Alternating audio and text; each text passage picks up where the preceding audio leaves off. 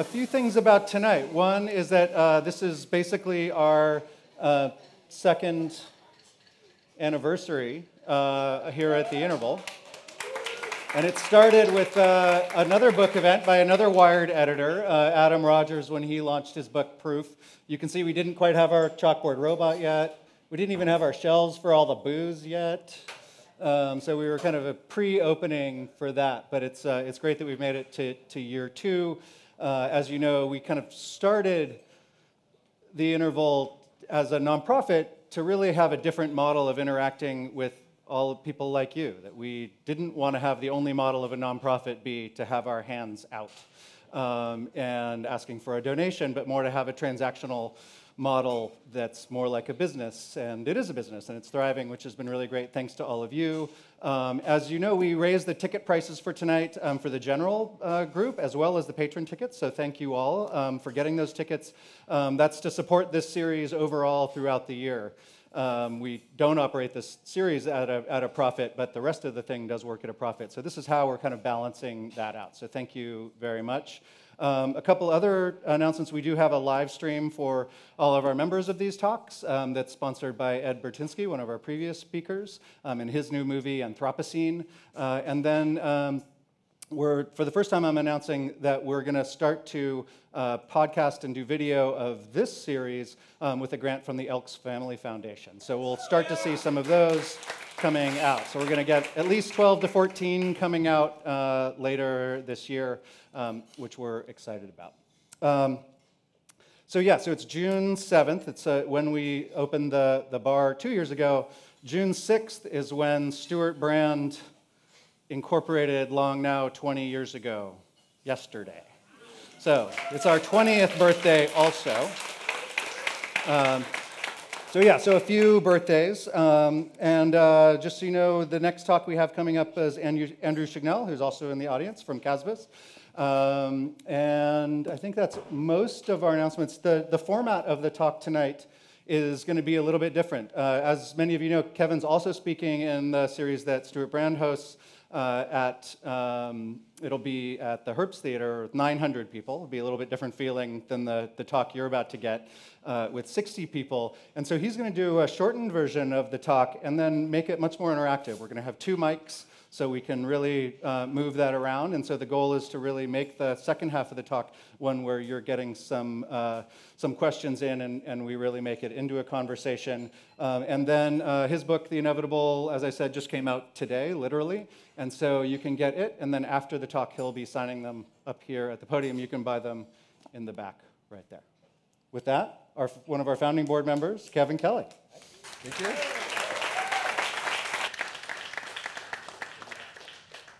Thank you. So to repeat what Xander said, I am really very privileged and honored that people have decided to contribute to this series by paying a little bit extra for the tickets. Thank you for coming out and doing that. There are a lot of familiar faces, many faces I haven't seen. And also to repeat what Xander said, because I'll be talking at this same subject a little bit at length, I've decided to try and do a very kind of blitz version of one of the trends, and then I'm going to do something experimental. So what I will do for the other part of it is actually, I have a list of questions that I don't know the answers to. So the book is really stuff that I'm sure about. So I have a bunch of things that I don't know what my answers are, and I'm going to actually kind of have you help me answer them. I'd like to hear what your answers are, and I'll talk and give my side of it, and we can think out loud. So this is most of this talk will be about things that I'm not sure about. The first part of it is stuff that I am sure about. So that's the format, and I thought this would be a little bit more conducive to this group here, this venue. We can interact. I want to hear what you have to say about some of these ideas. And there'll still be enough of me in it. So what I wanted to do then is kind of give you, let's see, which way am I going? Is it down this way? Yeah.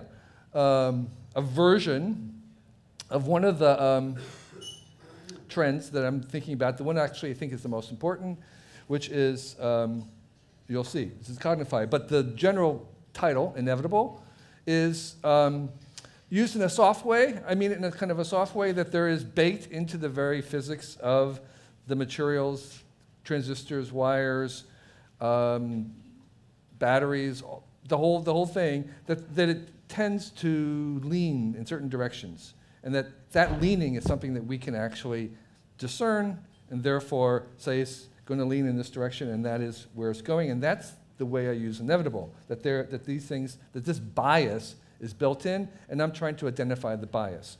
Okay? And so electrical wires, waves, these all produce recurring effects, and that these recurring effects, for me, are most visible in the ways in which technology are used unofficially, the way that they aren't supposed to be used, the way that they're abused, the way that the street uses them, to use Bill Gibson's terms. So that's where I like to pay attention to, is how people are using the technology in the ways that it wasn't supposed to be used, because I think we get a better sense of where this bias is going to.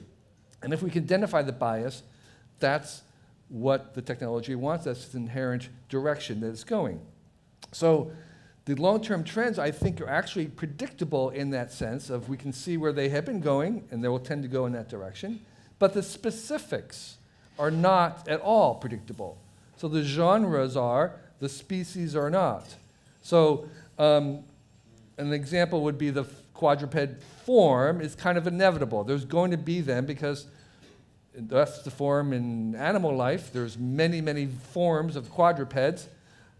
Those are predictable, but the zebra is not. Okay? And so in the same sense, you could say telephones are inevitable. If you make wires and electricity, you're going to make a telephone system, but the iPhone is not predictable. It's completely contingent. The internet was inevitable, but Twitter was not.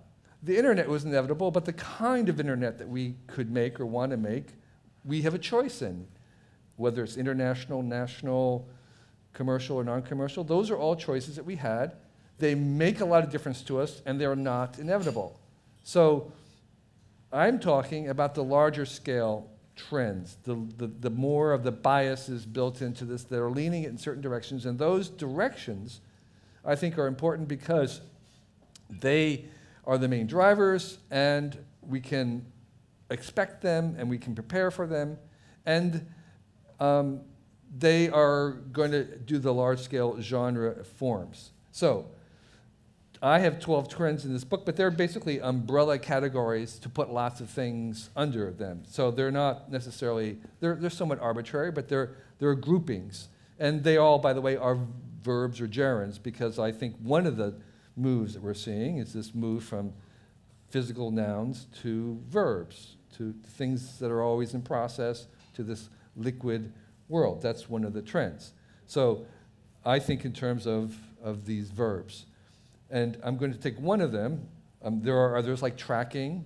So let me just say it very simply that we're moving to a world where there's more and more tracking. We're tracking ourselves with Fitbits, quantified self. We're tracking each other's when we take a photograph and tag it of our friends. Companies are tracking us. The governments are tracking us. I'd see nothing in the near future of 25 years where there's less tracking. There's going to be more of it because the internet is a tracking machine, and it wants to track, and anything that can be tracked, it touches it, it will be tracked. So there's that kind of a thing. I'm not going to talk more about that, but they're sharing the same ways. There's this flowing of streams of things rather than fixed entities. The thing I want to talk about in this brief intro is cognifying, is making things smarter. I use this word. It's an obscure word because smartify, smarting, we don't have a good verb for making things smarter, but that's what we're doing. We're taking everything and we're making it smarter, and we're making some dumb things a little smart, and we're taking some smart things and making them much smarter. That process is ongoing, and if you make a transistor, if you make a logic gate, once you have that, you will inevitably make things smarter and smarter and smarter. So we're moving in the direction where this AI stuff is coming, and we don't really have much choice if we keep making technology about it getting smarter and smarter, but we do have a lot of choice about how we make it smart and what we do with it, the specifics. So I think AI is is pretty inevitable once you've made these kinds of things. And the proof, of course, is that it's already here. I mean, that's the thing, is that AIs diagnose X-rays much better than humans do. They go through legal evidence much better than a human paralawyer would do. They, if you're flying on a flight commercially, the human pilots are flying 7 to 8 minutes. The AI is doing the rest of it. And your little chips in your brakes brake much better than you do, and that's why the AI is in the brake of your cars. So, and of course, AlphaGo from Google recently beat the world Go master. We all see that. That's happening, that's done. But some interesting stuff is Google actually has the same AI that they learned how to, they taught it to learn how to play a video game. Teaching it to play a video game was trivial, but they taught it how to learn to play the video game. So they just showed it a video game, and it's on the screen, and it learned how to play the video game by trial and error, and within a day of playing all the time, it could beat a human. So it didn't know how to play, didn't know anything about the rules, it was just playing the game just as much as you would. So this kind of artificial learning is very important. But the thing about AI is that we have this vocabulary challenge, which is that whenever we accomplish something, we no longer call it AI. Once it can do something, it's called machine learning or something, or algorithmic stuff. So AI is basically defined as that which we can't do. So it's always receding into the future. So AI is stuff that we can't do, that want to do, and once we can do it, it's no longer AI. It's obvious, it's trivial, it's just machine algorithmic stuff. It's not AI. So part of what talking about it becomes difficult is that there is this definitional challenge. So I think there are 3 reasons why AI is worth paying attention to right now. And the first one has to do with the fact that our own intelligence has a very incomplete and inaccurate assessment of what it is, right? We don't know what intelligence is, basically. But the one thing I'm pretty sure about is that IQ is not a single vector. It's not a single dimension, although we tend to think of it as. If we have IQ, there's the rat and the mouse and the chimp, and then there's a really dumb person, and then there's us, me, and then there's Einstein, and then there's the super thing. It's like louder. It's like a sound that gets louder and louder, and that's what we think of normally. But that's totally, totally wrong.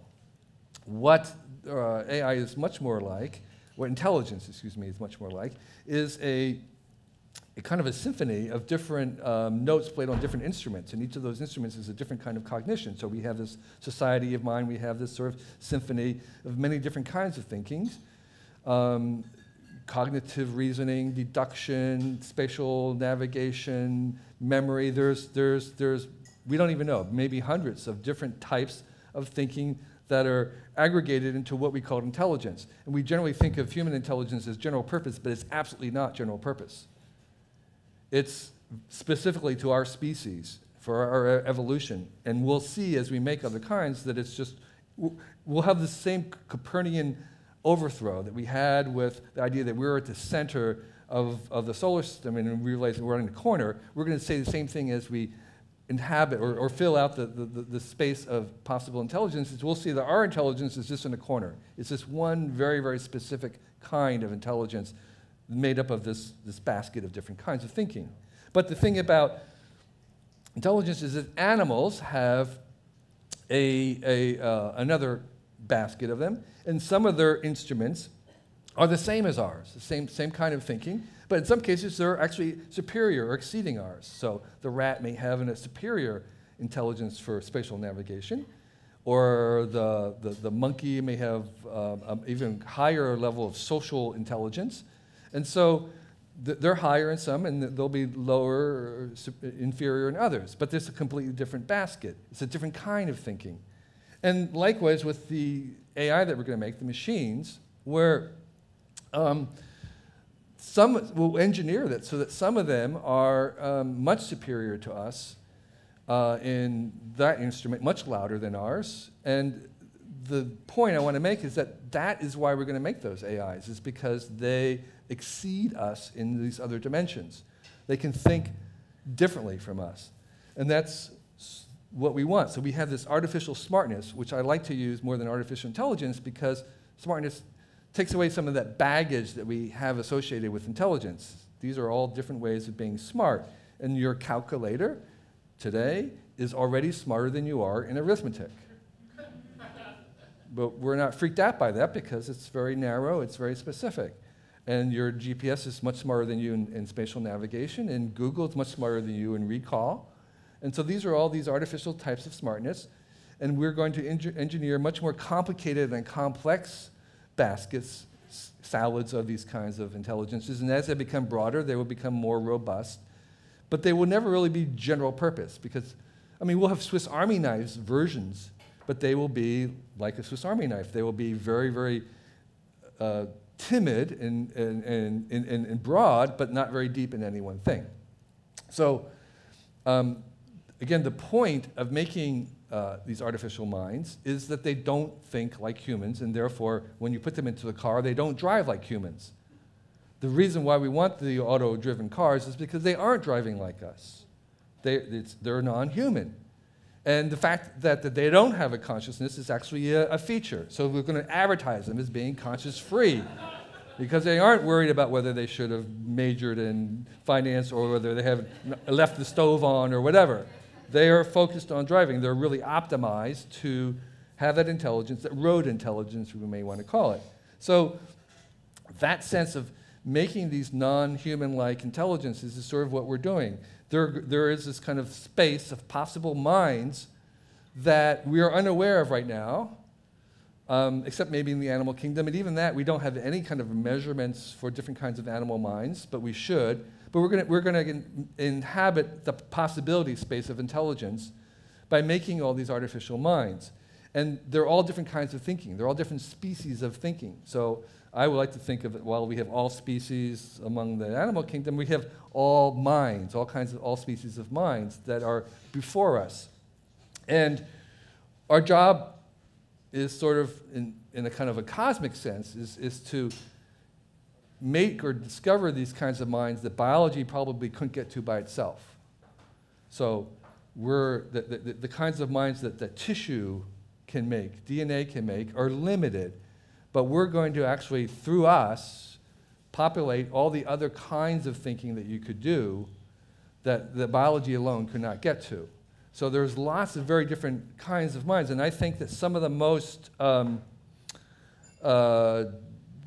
intractable, mysterious questions we have, say about dark energy, quantum gravity, we may need these alternative kinds of minds to work with us to solve them. So human intelligence alone may not be sufficient to solve them. Our first job is kind of like a two-step thing, is to invent these other kinds of thinking to help us work with us to solve these problems. And we see some of that kind of evidence right now in doing computer proofs for mathematics, where we actually don't even understand the proof. We just rely on the fact that there is this mind that says, yeah, that's right. And so we'll be making other kinds of minds like this. And so, as I said, they may be needed for solving some of our hardest problems. I like to think of these things as alien intelligences. You may think of these as kind of artificial aliens because they will be thinking differently than us. And they will have some of the attributes of actually contacting ET. Even beyond just being able to think and have that practical reason, I think also they will have other attributes that we might associate with higher levels of intelligence, like, say, consciousness or self-reflection. And so they might give us much of the same kind of high that we would have by having contact with an alien intelligence, which who knows if it will happen, but it's very certain that we will make them here on Earth. So that's one thing, this idea of making different kinds of thinking, and that's the feature of them. That's the reason why we want to make them. So the second idea is that I think we really are kind of involved in a second industrial revolution. That's one of the terms. So you remember the first industrial revolution was primarily about artificial power. So instead of everything being built in the world with human muscle or animal muscle, we invented this thing called artificial power, which was primarily fueled by fossil fuels or carbon feels like wood. And through that system, we could do all these amazing things, and basically the entire prosperity that we see around us now today is feeding off of the fact that we harness these artificial powers. And so when you're going down the highway, you have 250 horses that you're using at the command of this little switch. And there are 250 horses sending you down the highway. And so that's automated power. And we took that same kind of automated synthetic power and we put it into a grid, electrical grid, and sent it out throughout the whole country and other countries later. And that distributed power, artificial power, was, again, the foundation of the automation of factories, of homesteads, of farms. And anybody, anywhere, could plug into that. You could purchase this artificial power. You didn't have to generate it yourself. You could just buy as much as you wanted to and do what you wanted with it. And you could even be innovative. And you could take something like a hand pump that took muscle, and you could say, hey, I'm going to take some of that artificial power, and I'm going to add the power, and I'm going to get an electrical pump. And that was the source of a lot of the wealth and innovation. And in fact, what was curious about it was, in the beginning, companies had the VPs of electricity. There was somebody in charge, because this was the complicated stuff. It was new, unknown, it was messy, nobody knew how it worked, so you had your VP of electricity who was in charge of electrifying the company, okay? And so now what we're doing is we're taking those electrical things and we're adding artificial intelligence, artificial smartness, and we're making the smart pumps, okay? And the thing about it is in the same way, we're going to get that from a grid. You're not going to have to generate that AI yourself. You're just going to purchase it as much as you want from this cloud grid. It'll be like electricity. It'll be available. You buy as much AI as you want or can afford. And so this thing will basically, instead of having, in addition to having 250 horses in your car, you'll now have 250 minds as well. And that's the auto-driven car, that's the smart car, that's the driverless car. So we'll now have all that kind of artificial power. And that same thing that we did with cars, we're just going to do with everything else. So I would say that everything we've electrified, we're now going to cognify. Okay? And the consequences of that will be equal and exceed the first industrial revolution in terms of what it unleashes. Because just as I can go there and I can get 250 horsepower or 1,000 people worth of energy and muscle, whatever, we'll now go and get 1,000 people worth of brains to do whatever it is we want to waste it on. Because that's where the real innovation happens, is when you waste it. Okay? So my formula for the next 10,000 startups is very easy. Take X, whatever X is, add AI. Find something and add AI to it that you buy, that you get off the grid, that's just you purchase. But if AI is a commodity, as I'm suggesting, then you can also reverse that and say something like, well, you take AI, you have to add X to it. Just like you know, if you take a commodity, water, everybody has, you have to add something special to it, a story, an interface, something to make it different, because it is a commodity. So it works both ways. But this is a combination of X plus AI. And here's the thing. This is a Google, this is actually a Google service, but this is an example of somebody where you can actually query the AI and ask these questions of what color is the ground, what color is the ball, and it's telling you. I mean, it understands, it sees the picture, it's giving you back. You can buy that service from Google today, right now, for 6 cents 100 hits. So it's available now, today, as a cloud service. You can just buy your AI, and that's the second thing. So it's a commodity you'll be able to purchase anybody who wants to. Okay, so the third thing that is worth thinking about AI right now is that when we put the AI into a body, we call that a robot. This is a kind of robot from Rodney Brooks at MIT, who's now with iRobot, and Heartland, I think it's called Rethink Robots. And the idea is that this one, instead of being, it's an industrial robot, but instead of being one that you have to program, you actually show it what you want it to do, and it's watching what you do. And so it can work with people who are illiterate, It can work right next to people because it's also aware of its surroundings, unlike most industrial robots. And so it's called a personal robot in the same sense of a personal computer, meaning that you don't need a priesthood of people to service it. Anybody can buy it, and you can put it in your garage. Okay? And so the reason, what we're going to use these for, the robots and the automation, is anything that can be specified in terms of productivity or efficiency. That includes physical work, blue-collar work, as well as most of white-collar work. If you have something, a task, that can be specified in terms of efficiency or productivity, it's going to go to the bots. Okay? So productivity is for bots. It's not for humans. What humans are really good at, I was kind of joking earlier, is wasting time. Okay? I mean, inefficiency.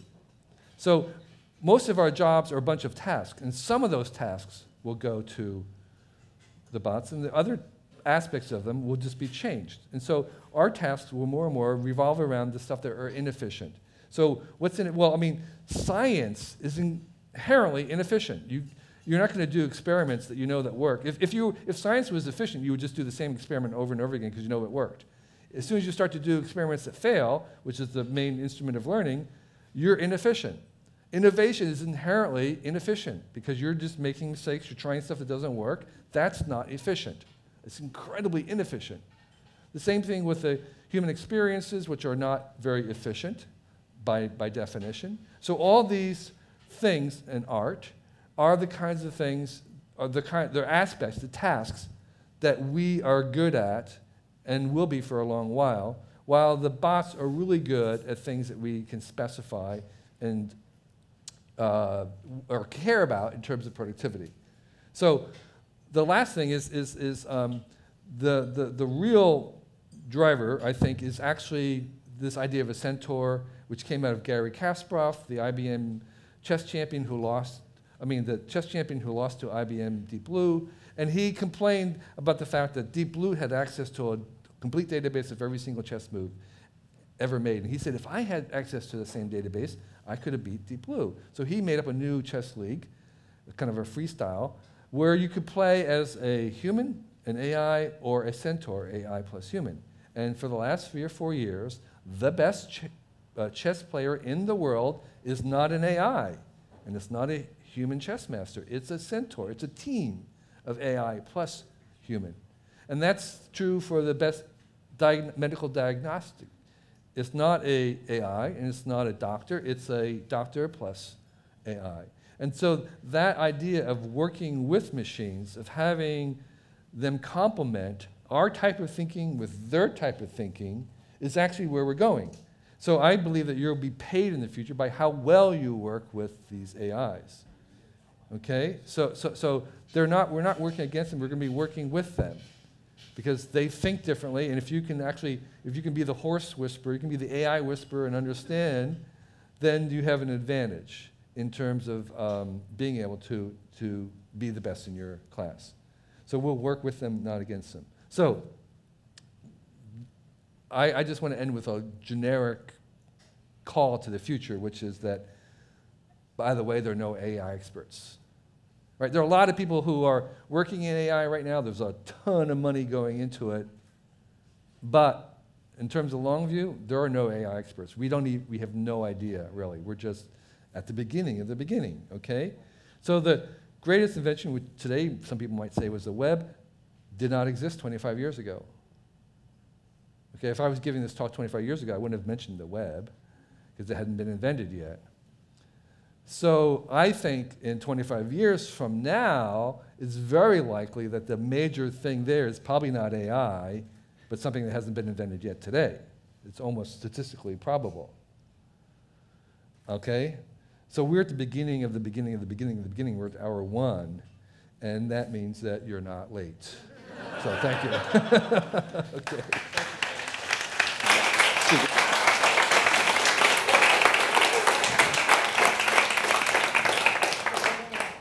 So that's what I know. Now I want to talk about what I don't know, okay? And what I have actually is I have a list of questions that I don't know the answers to, that I would like to know the answers to, that I'm not sure about, that I may have some ideas about, but I just don't know. And so what I thought I would do is read a question, and then if somebody has an answer, I'll take one suggested answer, and then we'll talk about it. I'll add some things to it, and then we'll move on to another one. So this is an experiment. It could fail. Can I suggest inefficient. Keep it brief? Keep it very, very brief. And I'll cut you off if no, I have no hesitation in that. And so again, these are things that I'm kind of turning over in my own mind, struggling with, and whatnot. So I'll start. The first one has to do with AI. And as you can see, I'm very enthusiastic about it. I'm very, very positive about it. But here's something I do struggle with is I wonder if we are going to be comfortable with treating robots like slaves. Even if they aren't, whether that's a kind of corrosive stance to have with them. And if you've seen the Boston Dynamics of the guys and people kicking those things and we cringe, that suggests to me we may not be. So even though we have all these things and they're doing all this stuff, it's like, well, how are we going to feel about that? And I'm of two minds. One is this machines will get used to it and we won't cry when we turn them off. And the other one is, no, we're gonna really have to have a whole different set of ethics and we'll educate ourselves to treat them differently. And right now I don't know myself. So I see it as a whole. I'm going to look at the person who has their hand up before I even finish that one. Okay, yeah.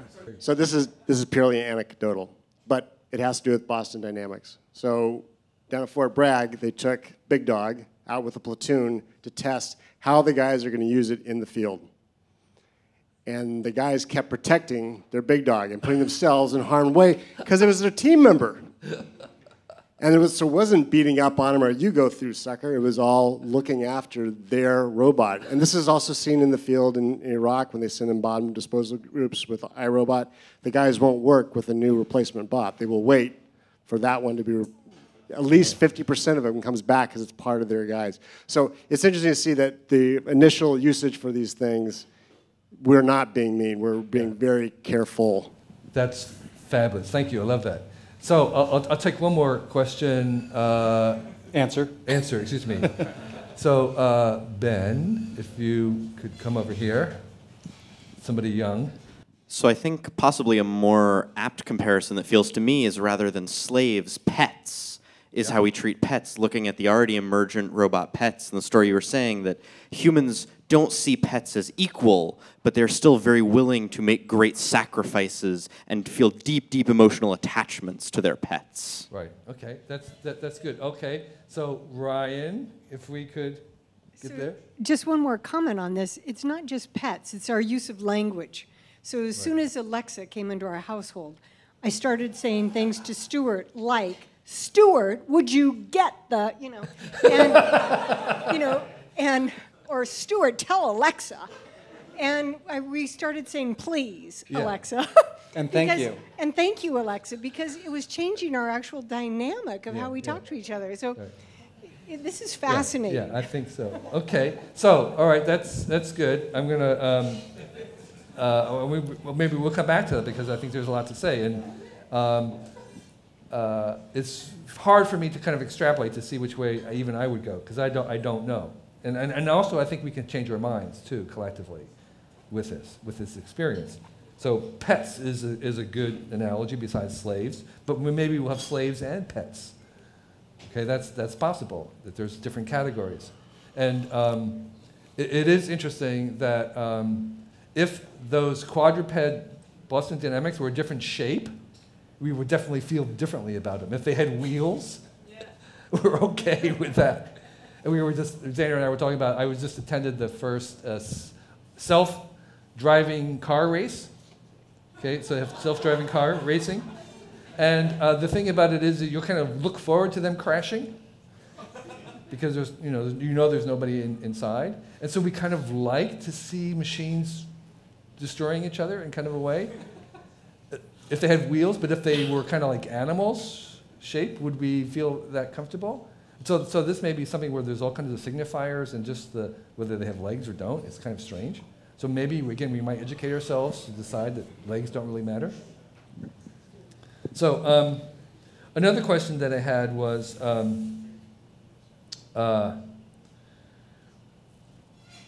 what are the I talk about total tracking in this book a lot, and the fact that I think everything I look at suggests that we will have thousands or hundreds of more tracking than we have right now, and that we won't be able to stop it. And let me just give you the analogy. So I think there's inherent propensity in the internet kind of technology to copy things. That's the way things get across the internet, is they're being copied all along the ways. And so it's kind of built and has a bias to copy stuff. And so the way I would describe it is that the internet is the world's largest copy machine, and anything that could possibly be copied, if it touches it, it's get copied. So if you have a movie, music, a book, and it touches the internet, it will be copied indiscriminately and flow across everywhere in like a kind of a super distribution liquid.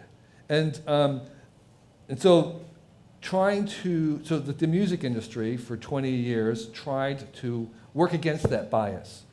They were trying to go up against the grain of this thing, which is wanted to copy, and they wanted to prohibit copy protection, digital rights management, sue the customer who's copying a lot, and it didn't work for 2 decades. And they tried, and gradually they're coming around to accepting the fact that they can't stop the copying. They have to work with the copying. That's the only way to do it.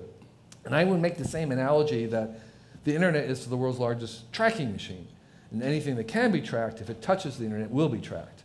And you can't stop the tracking. You can kind of fight against it, prohibit it. You can do what the music industry did. It's like, we want less of it. We won't allow it. We'll legislate it. But it's going to be at odds with the general bias in this technology to track everything. And by the way, I wrote this big article about VR for Wired. I'm also think that that's coming very fast. When you are in a VR world, you're basically in a total surveillance world.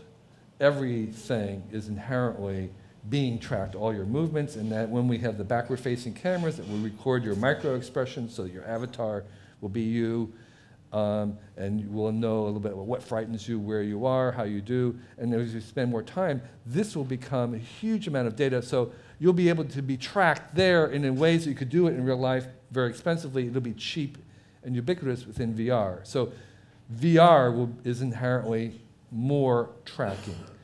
And so if that's true, if there is a sense in which there is ubiquitous tracking, and we have to work with it. So I'm interested in how we work with it. And so one of the ideas in the book I talk about is covalence, a symmetrical knowledge about you watch the watchers, you hold them accountable, you have some benefit, etc., which is not inevitable. I think that's one of the ways that we can do it, but it's not inevitable. It's one possible way. But at the same time, I'm also trying to think about what the limits are to this. Is there actually hard lines about what we just simply won't let to be tracked, and where that is? And then, as I examine my own life to say, well, what is it? Is there something inherently that is just at the edge? And what would that look like? And what does that look like for other people? So what are the actual limits of transparency in which we simply as people are not going to accept? Because here's the thing, we have evolved until recent times, through hundreds of thousands of years, we evolved without privacy, right? So in the tribal clan, there was the only privacy you had was in your head, because everything else was visible to everybody else, and everybody knew what you were doing, and you knew what they were doing, and that's how we evolved biologically. So this is not foreign to us. This state of mutual watching is absolutely how we evolved. And so what was at that time, the only limit was what you had in your head. Those were private. Everything else was shared.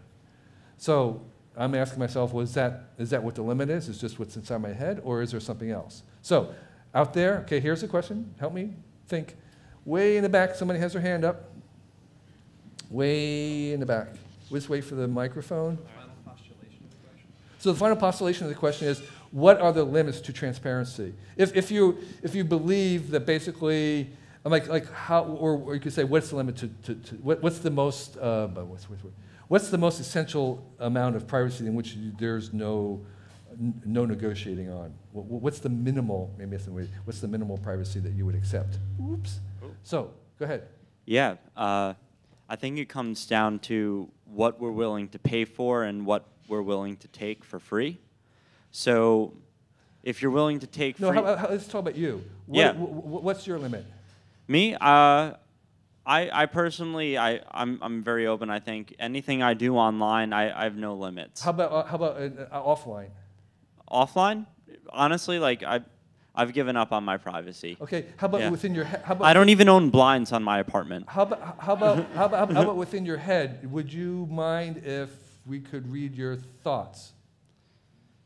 If you could read everyone else's thoughts, then I'd be fine with that. Okay, all right, there you go. Okay, great. Okay, yeah. So, okay, someone else.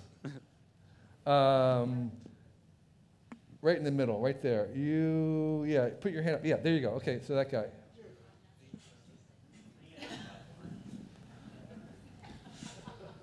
I think it has a lot to do with what you're punished for.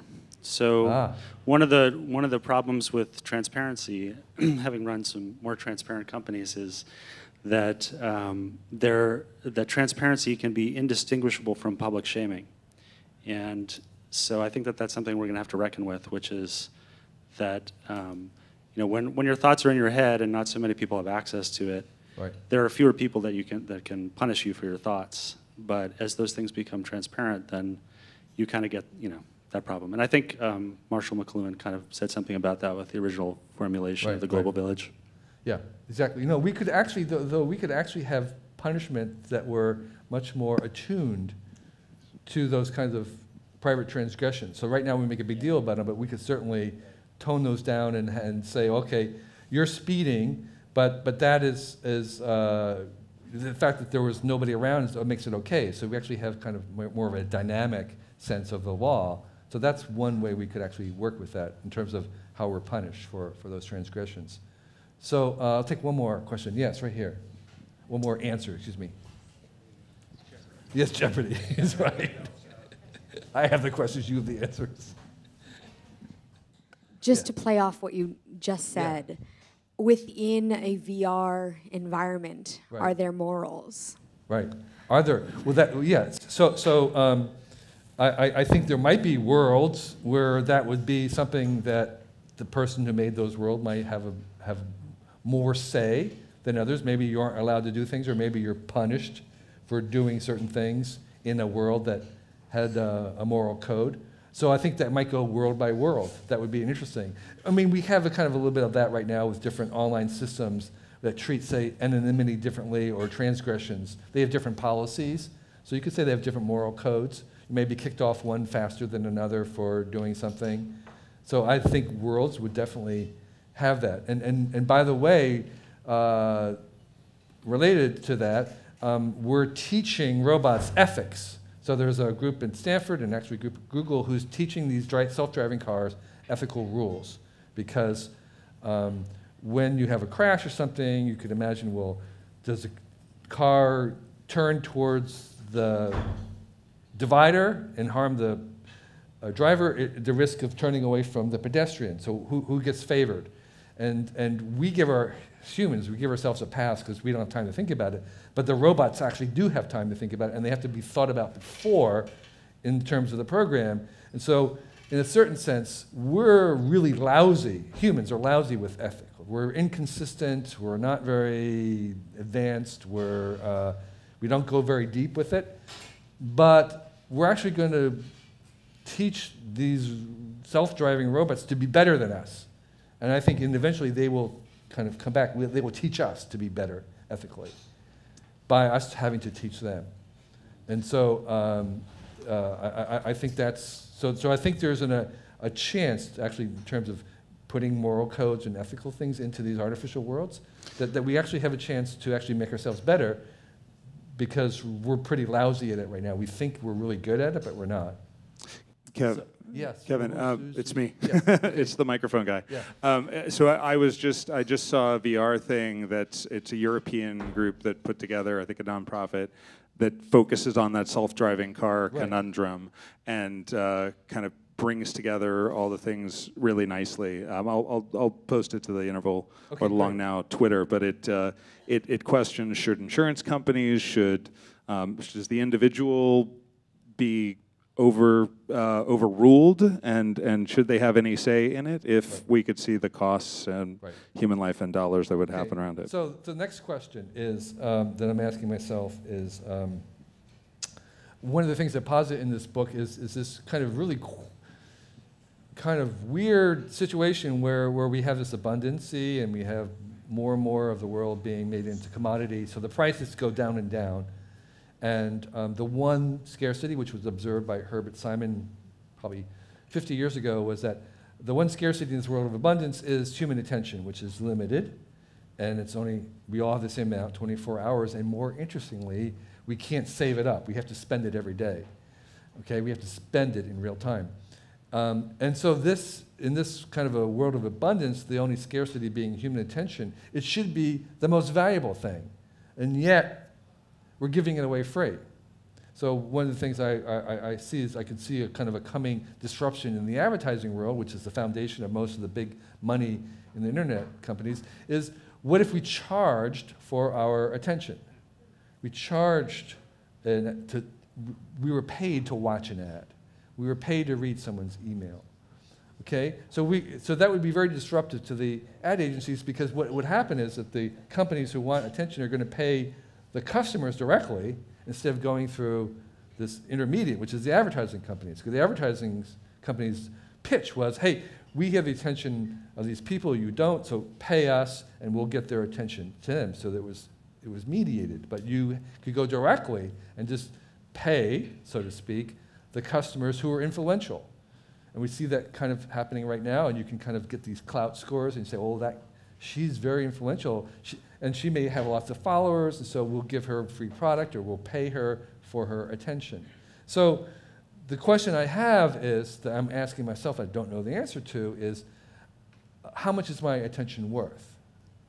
How much would I charge? Wouldn't that be market determined? So this guy in the front says, wouldn't that be market determined? Yes. So how much should I charge? So the answer is, I don't know, but what do we think it is? What would you start at? What's the first price? Okay, right here.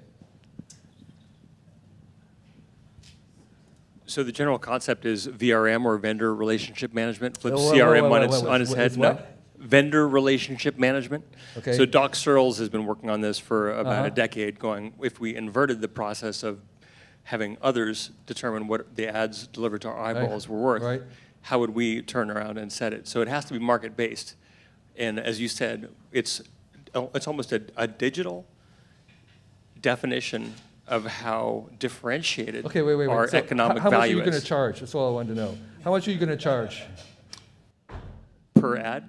Yeah, for your time. How much is your time worth to watch an ad? I'd probably come off of $200 an hour. Okay. Anyone else have is that where you're going to, anyone else start off cheaper than that? Or is that, I mean, is that, and $200, is that just? I just charged you negative $35 for this hour. I mean, yeah, right, exactly. I paid you, so this is complicated. Yeah, exactly. It's complicated, right? So it's like you're willing to pay, but you want to be paid. Is it just kind of a wash? Does anyone else have an answer? There's one guy here, and then we'll get you. Okay. So in the back? Yeah. So I currently spend $9.99 to not have Spotify advertised to me. So kind of inverse that, right? So you're looking at how much am I willing to get paid to have advertising. I don't think $200 an hour is about where I'm at, but probably around like $50 per 30-second spot. Okay. All right. Right. So there's another gal right here. I want to hear her, and then I have something to say. Right up here, up front. I got it. Okay. I think a lot of people quantify or attach a dollar value to what they spend on services based on what they earn at their job. And so, you know, let's say I earn $200 an hour at my job, then I would attach that to as an answer to your question. Then it brings up an interesting question. If I earn more an hour, then I get more for ad dollars, and then people who earn less get less. Right. Okay. So I did a calculation in this book here of the total amount of hours of attention given to TV and the total amount of income earned by the advertising companies. And what it works out to is that people who are watching TV are earning the advertising companies 20 cents an hour. 20 cents. Basically, that's what their value of attention is, 20 cents. Okay? And if you do the same calculation for other things, it can get a little higher, but not much higher. About the highest it gets is maybe $2 or $3 an hour. So that's what we're giving. That's what other people are monetizing our attention at that rate. So it's really, really cheap. It's nowhere near $200. And so that's a kind of a conundrum. It's like, if that's so valuable to us, how come we're giving it away at 20 cents an hour? Because you have to breach the privacy layer to get there. You have to breach the privacy layer to get there? Privacy. So how much you'll pay? Wait. Could we have the microphone here, please? So Ed, go ahead. Say. Yeah. So the value of speaking to you for an hour is different than the value of speaking to your demographic. And so there's two ways that's going to happen, either on a transactional basis, meaning like I want to target you with an ad. And this is where we get AI can actually breach that privacy barrier without paying the premium. Okay. All right, good. Okay, so I have time for one more question and answer. I know people have more, but I'm going to do one more because I have 5 minutes or something. Is that right, Xander? So this is also about, well, actually, that's too complicated. So, yeah, for in 5 minutes. So,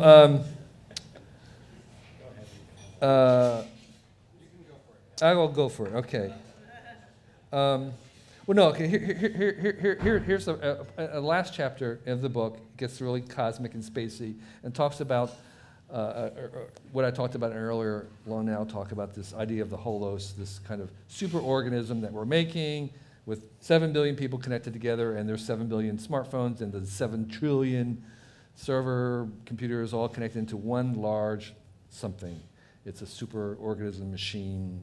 I call it holos, meaning that there's this emergent global something.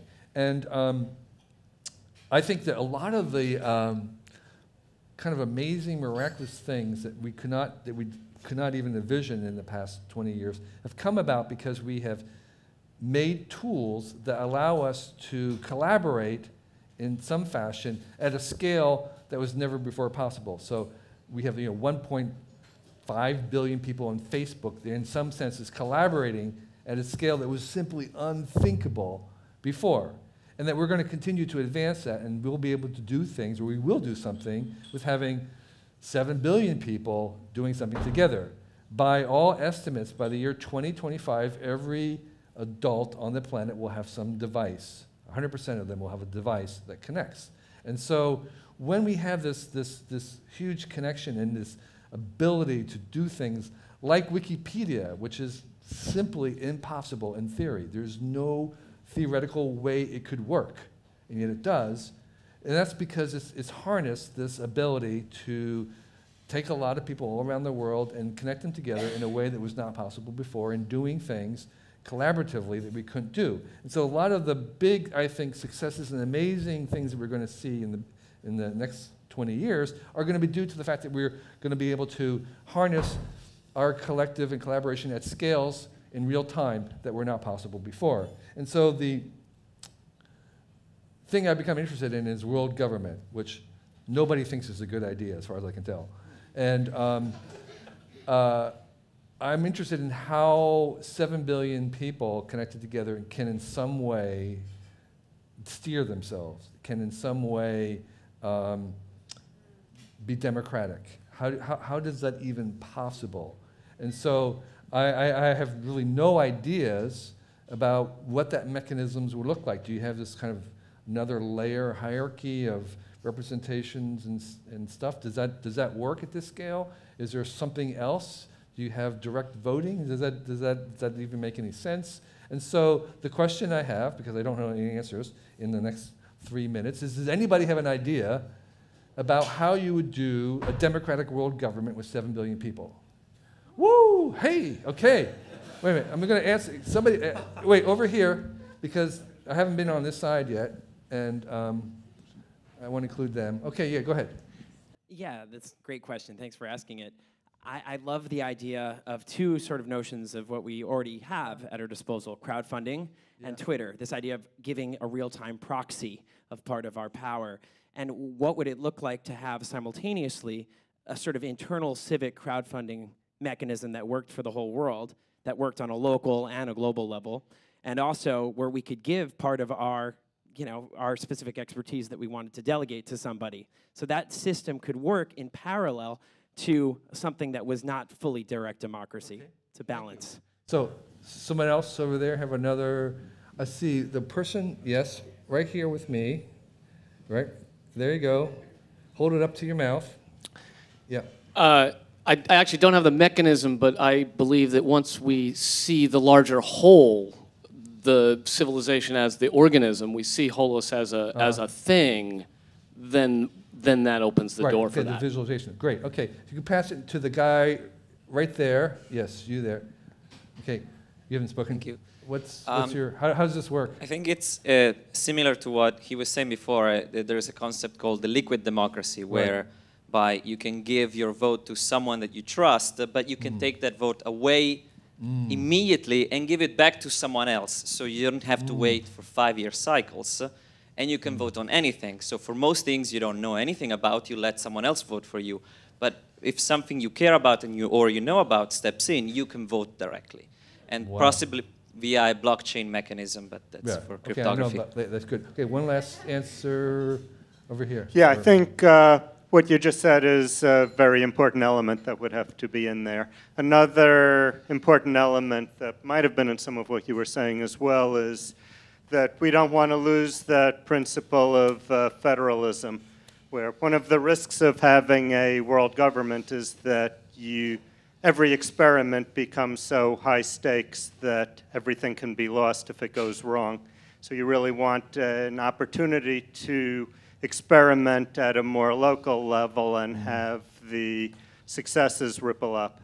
Very good. A/B testing, kind of, so to speak. Great. So I just need to conclude to say that those are what I don't know, but the book has a lot more of what I was certain about, and those kinds of things extended to things like screening, the fact that there would be more screens in the world, flowing, interacting, questioning. So the last thing I want to say is that I think in the future, when we want to have an answer, we ask a machine. Machines will give us answers. I think what we're going to be moving to, as answers become free and ubiquitous and very, very accurate, we ask Alexa and it gives the right answer again and again and again and again, is that we're going to start to value questions more and more. That asking a good question will be what we want humans to do and what we'll try to train to do, and that they, in the long term, or at least the near term, asking a good question will be more important than a good answer. So thank you for your attention. Thank you, Kevin.